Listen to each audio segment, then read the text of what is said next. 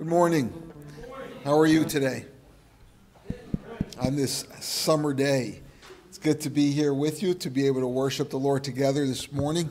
It's good to be able to spend time in prayer, spend time worshiping with music, and of course to expose ourselves to the teachings of the Word of God and to grow in His grace. And so, again, it's a pleasure to be here with you this morning. Let's stand together and let's worship the Lord as we sing Jesus Messiah. As the musicians are getting ready, let me just note to you that this morning we want to emphasize the life and ministry of some dear friends of ours here at Hope Church, Pam and Bill Knorr, who have served in Japan for, I believe, 37 years, correct? It's a long time. And so now they're Americans again, but they might still have some Japanese ways. You tell me. It's good to have the two of you here with us, and we'll be celebrating later on downstairs. Let's sing together.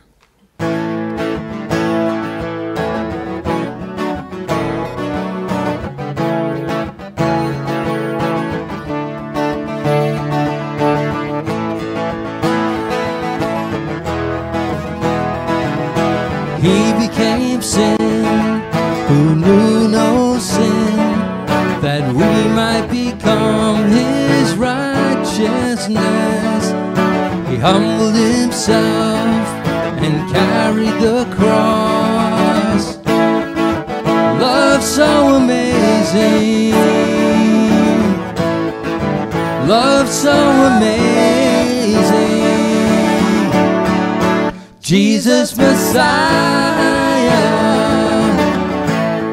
the name above all names, blessed Redeemer, Emmanuel, the rescue for sinners, the ransom from heaven. Messiah, Lord of all. His body the bread, His blood the wine, broken and poured out all for love. The whole earth trembled and the veil was torn. Love so amazing, love so amazing. Jesus Messiah, the name above all names, blessed Redeemer, Emmanuel, the rescue for sinners, the ransom from heaven. Jesus Messiah, Lord of all our hope is in you. All our hope is in you. All the glory to you, God, the light of the world. Jesus Messiah, the name above all names, blessed Redeemer, Emmanuel, the rescue for sinners, the ransom from heaven. Jesus Messiah, Lord of all. Jesus Messiah, name above all names. Jesus Messiah, the name above all names, blessed Redeemer,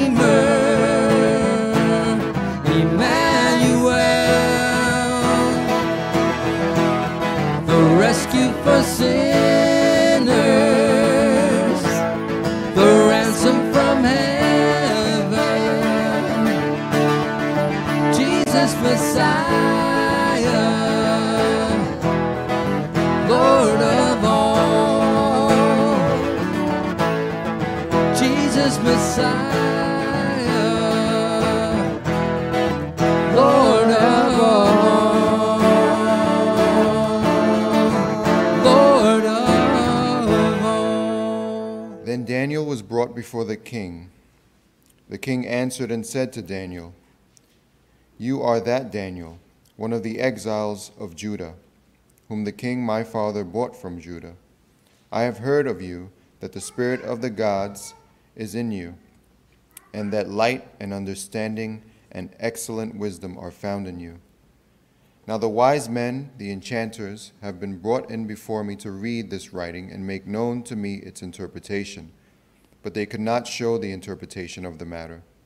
But I have heard that you can give interpretations and solve problems. Now if you can read the writing and make known to me its interpretation, you shall be clothed with purple and have a chain of gold around your neck, and shall be the third ruler in the kingdom." Then Daniel answered and said before the king, "Let your gifts be for yourself, and give your rewards to another. Nevertheless, I will read the writings to the king and make known to him the interpretation. O king, the Most High, God gave Nebuchadnezzar your father kingship and greatness and glory and majesty. And because of the greatness that he gave him, all peoples, nations, and languages trembled and feared before him. Whom he would, he killed, and whom he would, he kept alive. Whom he would, he raised up, and whom he would, he humbled. But when his heart was lifted up and his spirit was hardened, so that he dealt proudly, he was brought down from his kingly throne, and his glory was taken from him. He was driven from among the children of mankind, and his mind was made like that of a beast, and his dwelling was with the wild donkeys. He was fed grass like an ox, and his body was wet with the dew of heaven, until he knew that the Most High God rules the kingdoms of mankind, and sets over it whom he will. And you, his son, Belshazzar, have not humbled your heart, though you knew all this. But you have lifted up yourself against the Lord of heaven, and the vessels of his house have been brought in before you, and you and your lords, your wives, and your concubines have drunk wine from them. And you have praised the gods of silver and gold, of bronze, iron, wood, and stone, which do not see or hear or know, but the God in whose hand is your breath, and whose are all your ways, you have not honored." Then from his presence the hand was sent, and the writing was inscribed. And this is the writing that was inscribed: Mene, Mene, Tekel, and Parsin. This is the interpretation of the matter. Mene, God has numbered the days of your kingdom and brought it to an end. Tekel, you have been weighed in the balances and have found wanting. Perez, your kingdom is divided and given to the Medes and Persians. Then Belshazzar gave the command, and Daniel was clothed with purple, and a chain of gold was put around his neck, and a proclamation made about him that he should be the third ruler in the kingdom. That very night, Belshazzar, the Chaldean king, was killed, and Darius, the Mede, received the kingdom, being about 62 years old.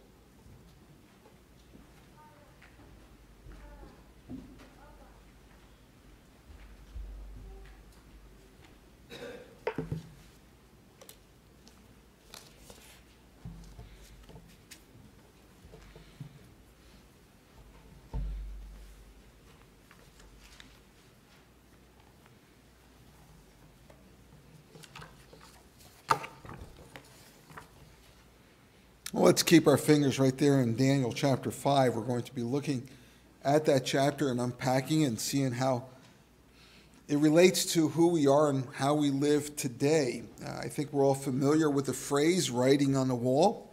The phrase comes from this chapter in the scriptures, the writing on the wall. When people use that expression, the writing on the wall, they're saying that something is inevitable. It's going to happen. The writing's on the wall. Or they're referring to, you should have known because you were warned. You should have seen the writing on the wall. Well, the phrase again comes from this episode in the scriptures, chapter 5, As we read through the scriptures, I want you to note that the Bible is in the air that we breathe. There's so much of our daily experience, of our daily understanding as Americans, as Westerners. There is so much that is derived from the scriptures, this expression being one of them, the writing on the wall. In Daniel chapter 5, we see here that King Nebuchadnezzar is far gone. He is probably the most popular of the kings listed in that era, in that part of the world, Nebuchadnezzar. He's gone. But so is the memory of what God did during the reign of Nebuchadnezzar to that nation, but in particular to the king himself. It's all gone. Well, I had to do a little research to try to remember who was who and what was the line of monarchs in that part of the world during that time. And I listed it here for you. You see that there was King Nabopolassar, and King Nabopolassar passed on, and that's when Nebuchadnezzar became the king. He assumed the Babylonian throne. And when the famous Nebuchadnezzar died, he was replaced by his son, Amel-Marduk. But Amel-Marduk was king for only 2 years. That's a very short reign. It doesn't compare to the Queen of England today, now does it? Only 2 small years. And the reason why he lasted only 2 years is because Neri-Glasser, his brother-in-law, assassinated him. Neri-Glasser, if I recall correctly, means protect the king. And he killed Amel-Marduk. And after just 4 years on the throne, Neri-Glasser dies. I don't know why, if it was in battle or if he was ill. But in his place comes his child. He becomes king, a boy by the name of Labashi-Marduk, the child king. And he reigned for anywhere from 3 to 9 months. The history is not clear there.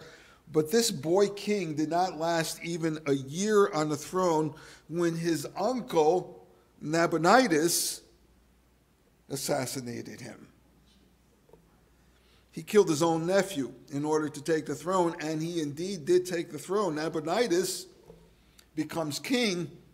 However, he decides that he is not going to reign from the capital of Babylon. He's not going to reign from that city. And so he allows his son, Belshazzar, to take care of the city, to sit on the throne. And Belshazzar becomes the regent or the viceroy. And so, as we see here in chapter 5, he is dubbed the king, but really he is the viceroy, the regent. He is the prince king because his father is elsewhere. Nabonidus reigned for some time, but again, not from his actual throne. And we're not sure as to why he was not there. Where did he go? Well, some people speculate that there was better climate elsewhere, and so he moved there and let his son take care of the throne in Babylon. What the history books do tell us is that he was a warrior king and that he spent at least 10 years overseeing the war in the Arabian desert, leaving, of course, his son Belshazzar as the viceroy. Meanwhile, Belshazzar was to protect the capital city, and what a fortress it was. The history books tell us of the beauty of that city. And by the way, that's why in verse 16, Daniel is told that he will be given third place in terms of ruler. He'll be third in terms of succession in regards to who's going to rule the nation. The king, Nabonidus, did I say that right? Nabonidus, rather. Nabonidus is going to be the king, first place, his son Belshazzar second, and then eventually Daniel becomes a third ruler. Belshazzar, his name means the god Bel will deliver. Well, as you just read, we know otherwise. As the viceroy, Belshazzar very arrogantly indulged himself. He was fully indifferent to the attacking army just outside his walls. And as we look at this chapter this morning, I want you to see the influence of Daniel in this nation. Once again, Daniel rises to the top as a man who influences his circle with the truth of God. Belshazzar is having a feast for 1,000 people, even though his city is being attacked. It is under siege. But he is very confident. He's the confident viceroy, confident of victory. And whereas the scriptures don't tell us this, history tells us that eventually the Medo-Persian Empire is able to come through under the walls and raid the city. Historical records tell us that Belshazzar believed that he had enough supplies to last him years under a siege. And so you could see why he's having a feast. He's saying, don't mind them out there. We're fine in here. And so in showing off his ability and his power, looking back at his history and saying, look at what we've done in the past, look at what we're going to do now, he orders the golden and silver cups from the Jewish temple. There was about 5,000 of them, Ezra tells us, over 5,000, the book of Ezra tells us. These cups were seized from the temple when Israel was seized, when Jerusalem was captured.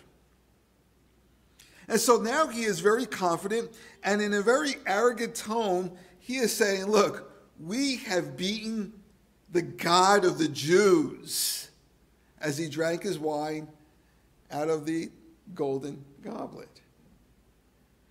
We have beaten the God of Israel. Do you really think we're worried about the Medo-Persian army outside our walls?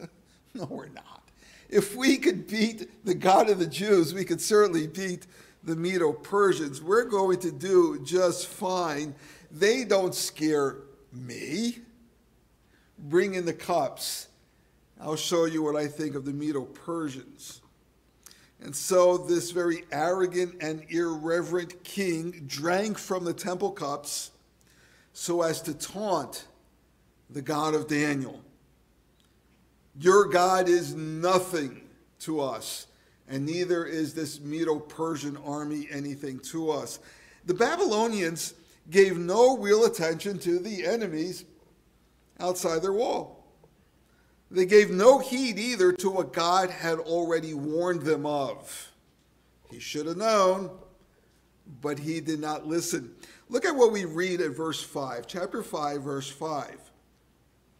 Suddenly the fingers of a man's hand emerged and began writing opposite the lampstand on the plaster of the wall of the king's palace. And the king saw the back of the hand that did the writing. Would that frighten you? It would frighten me. Now keep in mind that these were people who were very much involved in superstition, but they were also very much involved in the magics and demonic activity. And so whereas this would have been frightening for him, and as you read, it was also more common than what it would be for us because of the world they lived in. Again, they were very much involved in those things that are involved with magic and incantations and so on. But Belshazzar, as a king, he was struck with absolute fear nonetheless. In fact, what we see here described is a physiological change in him. His face lost all its blood. He became white. And his limbs gave way and his knees knocked. Literally, it reads, the joints of his loins were loosened, which I tend to think it's his hips, and I hope for him that's what it was. But what I do find interesting is that he inquires not whose hand is that, but this is what he asks. What did he write? What did he write? Now, that's not the first question I would ask. My first question would be, who? But he's more interested in what. And I think it's more valuable to start with who, because you want to know the source of what is being said to you. And here we have the who. It is the hand of God. It is the hand of the Spirit of God. The Word of God is valuable. And the Word of God is valuable not simply because of what it says, but because of who said it. And so it would behoove Belshazzar to first find out who said it and then find out what it means. And likewise for us, the Word of God is of great value to us, not simply because of what it says, but because of who said it. The Word of God is God-breathed. That night, Belshazzar's city was captured. As we see at the very end of the chapter, it was captured by a king named Darius at the age of 62. And we also see there, verse 30, that Belshazzar was killed that very same night. Well, let's take a look at who was this King Darius, beginning at verses 30 and 31. Again, he was a 62-year-old national leader of the Medo-Persian Empire. But he was a Mede. He was not a Persian. Well, what's interesting about the history of the Medo-Persian Empire is that the empires were combined. And if you remember the dream of Nebuchadnezzar, where there was a statue, and as you work your way down from the head, you come to the arms. There's two arms. And the interpretation of the dream was that two empires would come together. And here it is, the Medo and the Persian Empire coming together, joining ranks in order to conquer the Babylonians, the head of the statue. In fact, the Persians conquered the Medes, and then very wisely, instead of simply subjecting them to the rule of the Persians, rather, the Persians very wisely bring them together into their culture, and together they become a superpower. And together they rule, and together they raid and attack and try to conquer, and they succeed very much so. On the throne of the Medo-Persian Empire was a fellow by the name of Cyrus, King Cyrus. And like Belshazzar, Darius is the viceroy, the regent of Cyrus. So Darius, the 62-year-old conqueror, is really not the king, but he is ruling in the stead of King Cyrus. Cyrus is somewhere else. And so, like we would have a vice president who would take over the Oval Office, Darius becomes the monarch for the time. Eventually, Cyrus does return. Eventually, Cyrus becomes the king again, sitting on his throne, and Darius is given the rule of a governor. So that we read in chapter 6 of Daniel, look at verse 28, 6:28. So this Daniel prospered during the reign of Darius and the reign of Cyrus the Persian. A little historical background for you. Consider this invasion. Again, the scriptures do not tell us this, but archaeology and history tell us that King Nabonidus, at this point, while Belshazzar was drinking his wine and getting drunk and doing foolish things, the real king was already retreating from the Medo-Persian army. Belshazzar had no idea. He thought he was safe, but the king's army was already in retreat. And it was a Medo-Persian governor by the name of Ugbaro who orchestrated the defeat of the Babylonian city by diverting the great Euphrates River. He dammed the river. He diverted the river. And this river flowed through the city of Babylon. And by diverting the water, they were able to simply march through the marshes of what became a trickle under the walls of the city by night and invade the city. Again, this is what the historical records tell us. The scriptures just tell us simply that the city was invaded and the city was captured, the king was killed. And all this happened, by the way, on October 12, in the year 539 BC. October 12.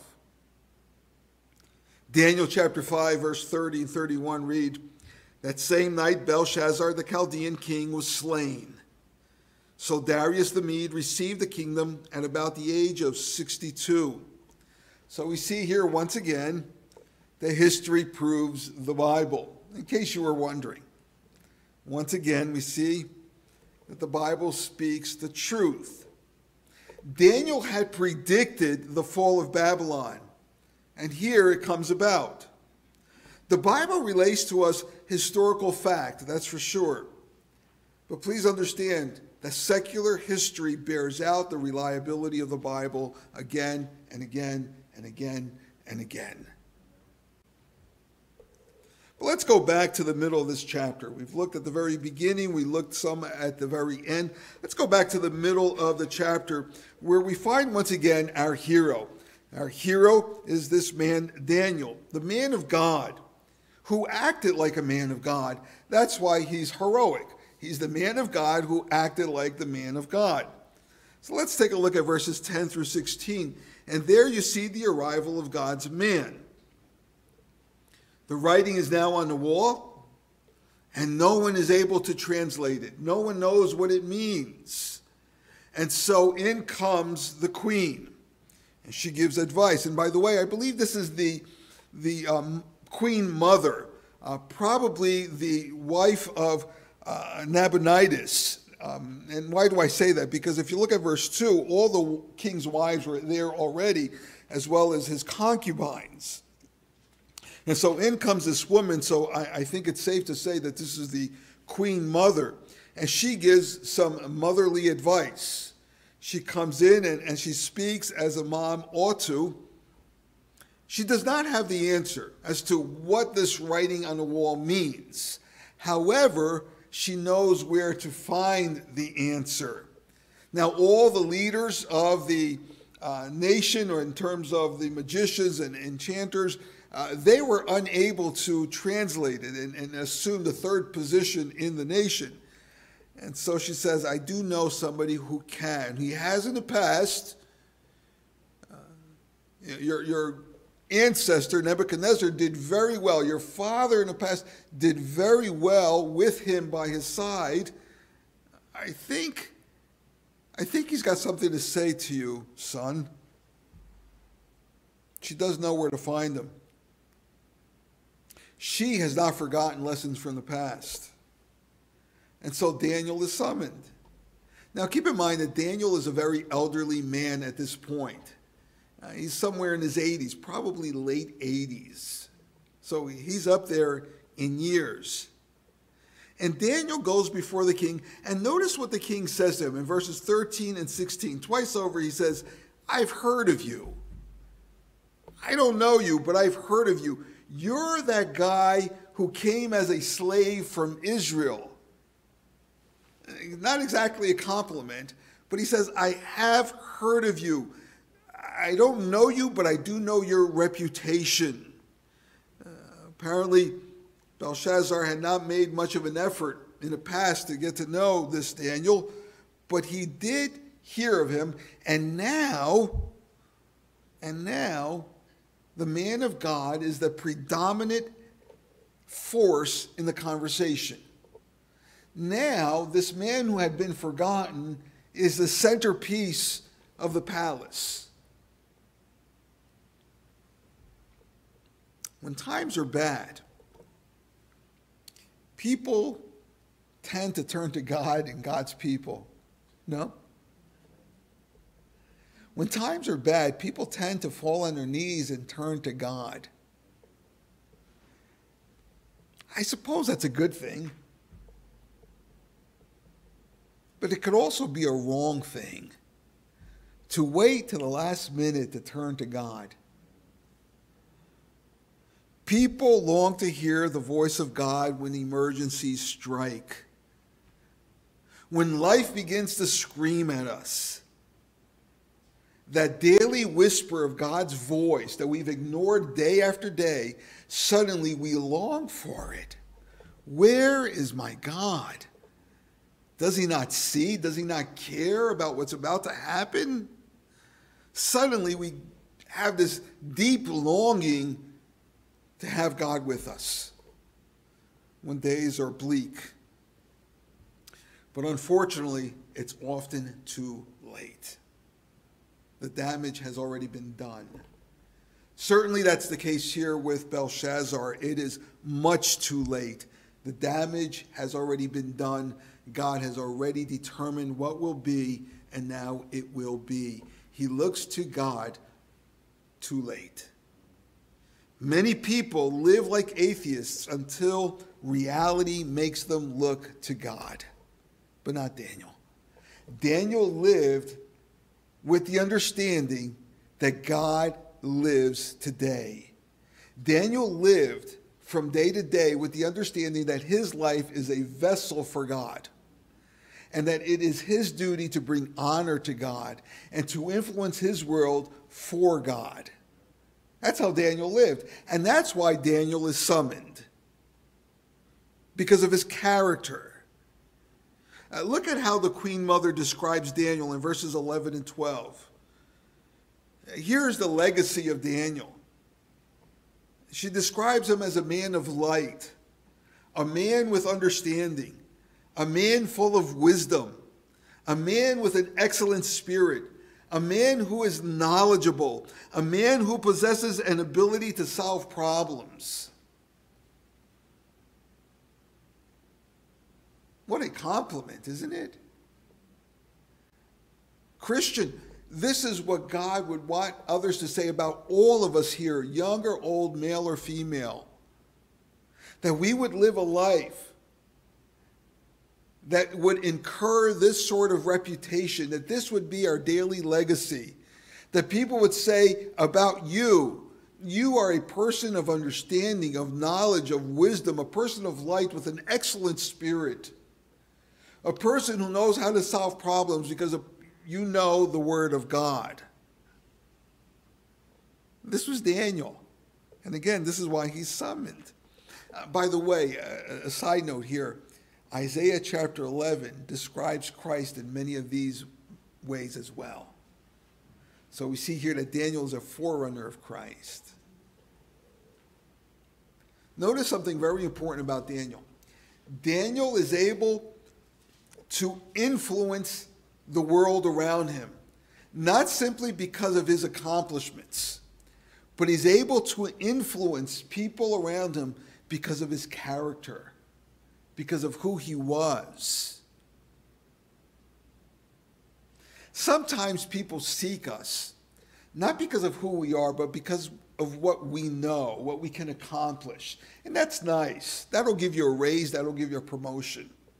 But not in God's eyes. See, what God is interested in is not in what you can accomplish, but in who you are.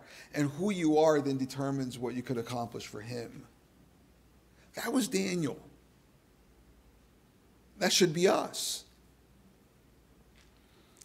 Looking at verses 17, right on down to verse 24, we see the indictment that comes against the king, King Belshazzar. The indictment. And in it, Daniel is not subtle at all. In fact, you'll notice here that Daniel is very bold. Sometimes it requires boldness. Are you a bold person? I like to think that sometimes I am, but most of the time I am not. I take a great amount of courage in the writings of the Apostle Paul when he asks the church to pray that I will be bold. And when I read through the scriptures, I say, wow, Paul was bold, but you know what he lacked? Boldness. And that's why he asks the church to pray that he will be bold. And obviously, again and again, God answered those prayers.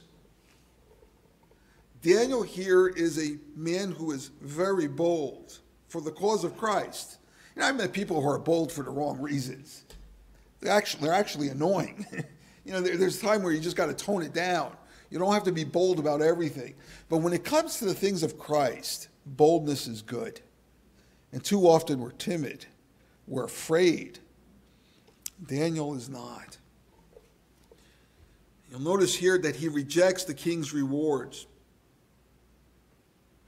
At this point, the character of Daniel, I think, really shines. Look at what he says. You'll notice here that he's not an opportunist. The king just offered him riches and authority, power.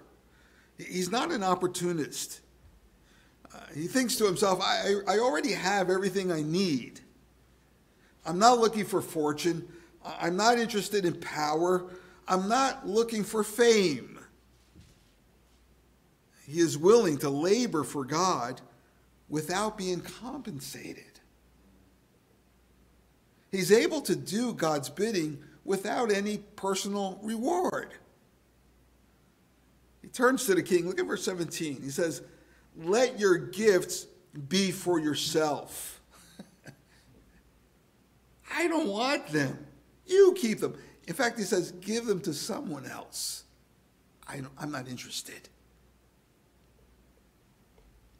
And then Daniel begins to recount the lesson from history, the lesson from Nebuchadnezzar's second dream, the lesson that was learned as Nebuchadnezzar became like a wild beast because of his pride. These are things that Belshazzar knew about. There was only so many years between Nebuchadnezzar and Belshazzar. He should have remembered. He should have learned from history. As should we. We should learn from history. And as you well know, those who ignore history are doomed to repeat it. This is especially true when we're talking about inspired history, the Word of God. Those who ignore the history recorded here in the Word of God, we are destined to repeat it. And that's not a good thing. How many people have you known over the years who have had the privilege of hearing the gospel over and over again? They have had the privilege of hearing the message of joy that brings harmony between themselves and their Creator. They have heard the gospel and all the promises that it makes. The gospel of grace, meaning it's free. And yet they have chosen to set it aside. They have chosen to ignore it. They said, you know what? I'm just going to do what I want to do instead. Or I'm going to simply believe what I want to believe instead. And they do. They ignore the precepts of Christ. And somehow they think that their end is going to be better than Belshazzar's. Or Adam's. Or Achan's. Or Demas. Or Alexander, who Paul described as one who shipwrecked his faith. Somehow they think that their destiny is going to be different than Pharaoh's. All these individuals, my friends, that I just mentioned to you, suffered greatly in the hands of a just and holy God who was angry at the sin that was in his face. And God does answer in anger, holy anger, righteous anger. But he deals with those who reject him over and over and over again. Belshazzar is one example. By the way, the scriptures do speak to this very clearly to us in 1 Corinthians chapter 10, verse 11. This is what we're told. These things happened to them as examples and were written down as warnings for us. This story here, as well as the story of Adam and Achan and Pharaoh and so on, all this is recorded for us, not only because it's historical fact, but as an example to us, a warning and example to us. We must learn from the biblical record, not to repeat the mistakes, the sins of those who have gone before us, because the writing is on the wall. Beware. Beware. Daniel does rebuke the king. You'll notice here that though Belshazzar knew it, he did not learn from it. Look at verses 22 and 23. Daniel 5. It reads this way. And you, his son Belshazzar, have not humbled your heart, though you knew all this, But you have lifted up yourself against the Lord of heaven, and the vessels of his house have been brought in before you, and you and your lords, your wives, your concubines have drunk wine from them.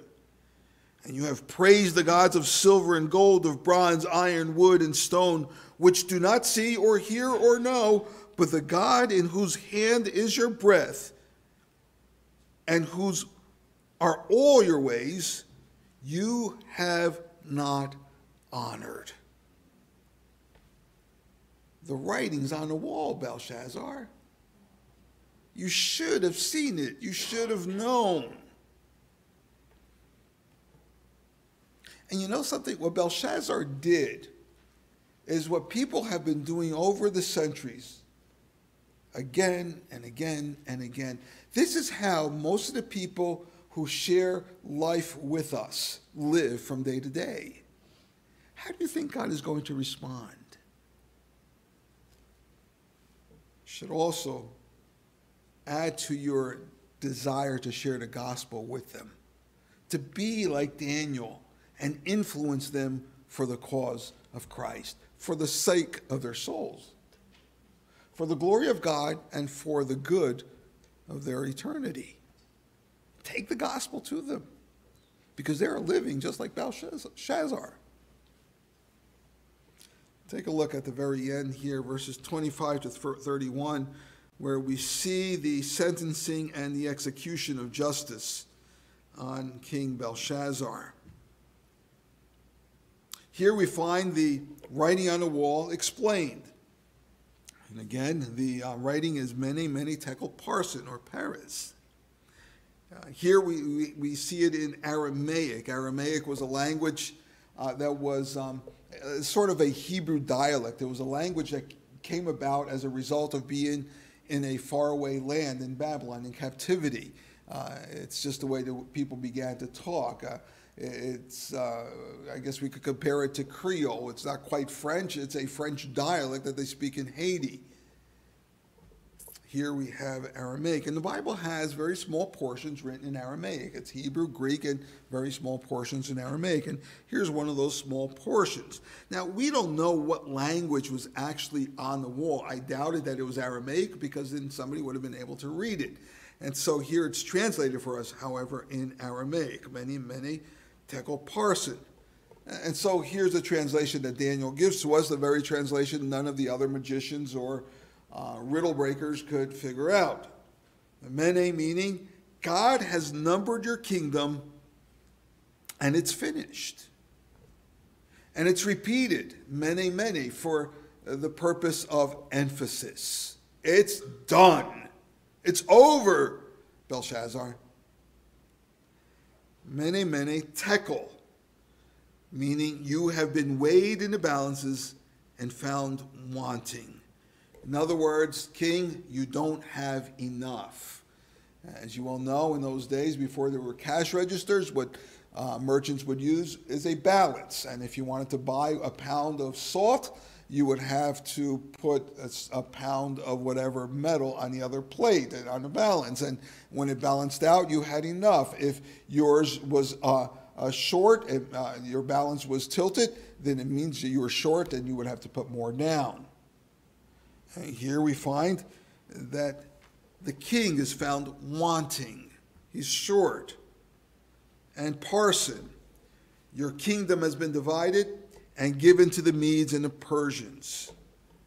So it's over, king. You don't have enough, Belshazzar. Your kingdom is divided. There's the writing on the wall. God had set limits on Belshazzar's reign. It was now coming to an end. He was lacking. He owed God. God did not owe him. And therefore, Belshazzar, your kingdom will be divided among the Medo-Persian Empire.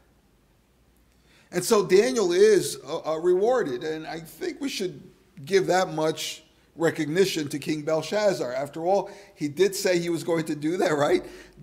Daniel just gave him some very bad news. You're going to lose your kingdom. It's over. And yet he still honors his promise. He makes Daniel the third ruler in the nation. And all this is happening very quickly. All this is happening in one feast. He gives them purple clothing, which was a symbol of wealth. He gives them a gold chain, which was a symbol of authority. And he raised them to be the third ranking official in the entire nation. But the truth is, he became the third ranking official over nothing, because the nation was coming to an end. The empire was crashing. And what we see here, verse 30, is that Belshazzar is indeed captured and he's killed. And now the kingdom belongs to the Medo-Persian Empire, which, by the way, is the present-day Iran. How things just go in circles, right? Babylon is present-day Iraq. Medo-Persians are the present-day Iranian people. I'm reminded of what we see in Luke chapter 12 when Jesus Christ tells the parable, the story of the man who was very rich but is also deemed a fool. You'll recall that the words he heard that night after he bragged about everything he had, all that he had accumulated on one day, the next day he hears the words, this night your soul will be required of you. He had so much, and he was so proud of himself. Look at what I have accumulated. Look at what I have built. Look at what I have accomplished. And that night, after all that bragging and all that success, he hears these words, this night your soul will be required of you. It wasn't the grim reaper who came to him. It was the very Spirit of God that took his soul away. It was all gone. Fool, this night your soul is required of you. Meanwhile, in contrast, we see quite the difference in the legacy of this man, Daniel. His legacy stands. And it stands as one who is influencing his world for the cause of God. This is our calling in this world. This is your calling, Christian, in this world, in this life. What is your purpose? Your purpose in this life, in this world, is to influence people around you for the purpose, the cause of God, Jesus Christ. Yes, in the process, enjoy yourself. Yes, in the process, seek to do well for yourself. Take care of yourself. Take care of those you're responsible for. Educate yourself. Enjoy those vacations. Enjoy those summer reading lists. In the process, make good memories. In the process, rear up your children well. But that's not your goal. That's not your purpose. That's not why God placed you here. That's not why Christ converted you, gave you new life. The reason he has given us new life is so that we will influence the world around us with the purpose and the cause of Christ. That's what Daniel's doing. In the most difficult of circumstances, a man who was captured and taken away as a young boy as a slave. And here now, once again, he's a leader of the nation. This is not the first time this happens to him. Well, in closing, let me give you two things to think about this week. Maybe two pieces of homework for you to consider and to put into practice. Here's the first one. Daniel took full advantage to shine for God in his sphere of influence. He was not looking for position. He was not looking for status. He wanted to be salt in his world. That's what he wanted to do.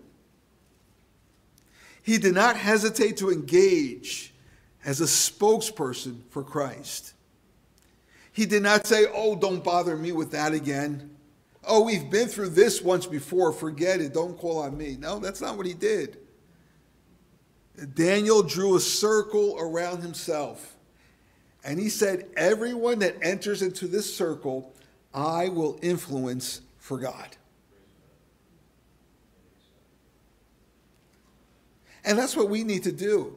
Draw a circle around yourself. Draw a big circle around yourself and say, how can I influence anybody who walks into this circle with a purpose, the gospel of Jesus Christ?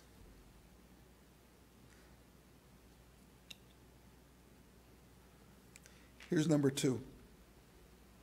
Besides determining to influence others in your circle with Christ, here's number 2. Keep in mind that today you are the vessel of God. In the days of Belshazzar, they had over 5,000 different cups to choose from, all from the temple of God.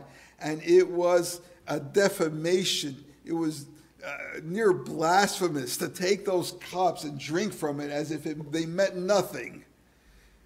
As if to say, look, God, we do as we please with the God of Israel, with the God of the Bible. And we see the result in Belshazzar's life. We see God's wrath fall on him very quickly. But keep in mind, my friends, that today you are the vessel of God. 1 Corinthians chapter 3, verses 16 and 17, in fact, describes us as the temple of God. We are his temple. And so let me remind you, do not misuse the vessel of God, yourself. Just as Belshazzar was casual and didn't care and is warned and judged, so we are warned and judged if we live as if God did not matter, as if we did not belong to God. Keep in mind, my friends, not to be casual with what belongs to God. If you know Christ as your Lord and Savior, you belong to God, and that's a good thing. But don't be casual about it. Live as if you belong to Christ. Make your life count for Christ. Become a vessel that is noble in the temple of God. Live that way. And whereas both of these two pieces of homework can be difficult to do on a daily basis, it becomes the wind in your sail. When you bring it before God and say, Lord, use me. Lord, help me to be that Christian, that person who you want me to be. Use me as your vessel. Help me to influence others for your cause, for your sake. You'll discover that not only will your life radically change, but the life of people around you will radically change. And you'll also discover that when you go to bed at night, you will sleep well and content. You will say, wow, my God is good. It is good to have him on my side. Daniel did, and God honored him many, many times over. Remember, these things are written for us as a warning and benefit to us. Let's learn from it. Let me pray. Our Lord and our Savior, we are grateful for the fact that we are your people. We are the sheep in your pastures, and that you have come to us so that we can be servants of you. We pray then, Lord, that we would be just that. Help us to influence others for the cause of our Savior. Help us, Lord, to live lives that are noble before you, lives that do not ignore you. Thank you, Lord, for the richness of the history we see in the Scriptures. But most of all, Lord, we thank you for the richness of your grace that corrects us when we do not learn from the past. We pray these things in your name. Amen.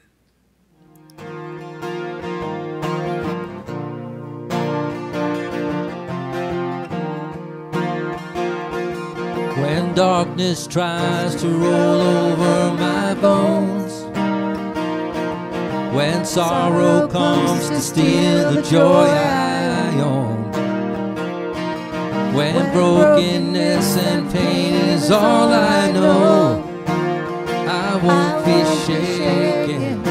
No, I won't be shaken, 'cause my fear doesn't stand a chance when I stand in your love. My fear doesn't stand a chance when I stand in your love. My fear doesn't stand a chance when I stand in your love.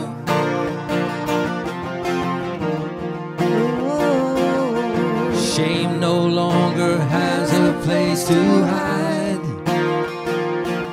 and I am not a captive to the lies.